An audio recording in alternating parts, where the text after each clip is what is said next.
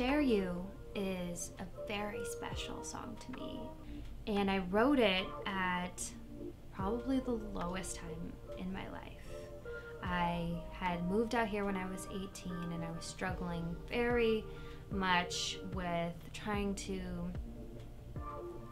do music, dating, and just figuring out who I was. It just wasn't coming together. I started doing drugs and hanging out with a very interesting crowd, and I knew that I had to go home and press the restart button.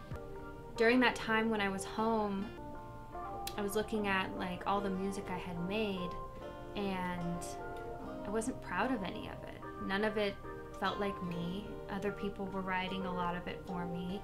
I would go into writing sessions and not really know what to say, or felt like I didn't have a voice then, and I really just hadn't found my rhythm. My friend Daniel sent me an instrumental to write to, and that's when I wrote Share You. And it was the first time that I ever felt like this is me. Even I made a little video on my phone, and I edited it all together, and I made like my first music video. My dad helped me film it, and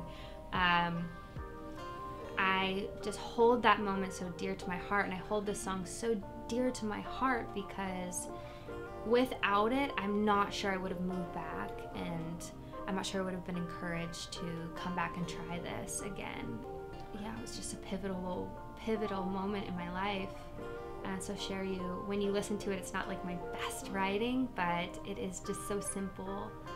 And the song really is about myself. Like, I felt like I was giving so much of myself in order to achieve my dreams out here in Hollywood. And I say, I don't want to share you. I don't want to need you. And I was writing that to myself. So I hope you guys like that song, because it's just so special to me.